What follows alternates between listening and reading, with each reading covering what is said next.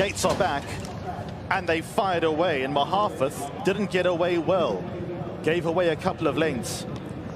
Panther Lasser, first one to break, goes off to the early lead. Colonel Liam will try and get across. He's second for now. Then comes Harrovian, who races away in third. Desert Fire hugs the rail, got a nice position in fourth. Saffron Beach is in the red colours in fifth. Myober on the yellow, races away in sixth, half a length in front of Schnellmeister. Then comes Lord North, the blue sleeves with the white chevron, racing a little bit deep for now. El Farik is in and amongst runners. Ursa Minor, white sleeves and cap, is at the wide outside. Van der Gaard was next best. Then comes Mahafith, who's recovered. He's not at the back of the field anymore after blowing the start. A length and a half away to Hikiki, and Sir Busker happy to watch on from the end of the field. Well, Panther Lasser loves to let rip, but he's just keeping a lid on things by his standards. He's a 2-length leader at the first turn, 1,000 meters out. Colonel Liam races away in second. Desert Fire, the all blue colors, is third. Saffron Beach at the outside of Harrovian. Then comes Lord North, who's trying to get a wriggle on. Myober on the yellow colors in a bit of a pocket. Schnellmeister also tries to work into the open. Ursa Minor being nudged and nurdled along. Then comes Mahafith, who's 3/4 of the way back. Sir Busker, Van der Gaard, they next best. Mahafith,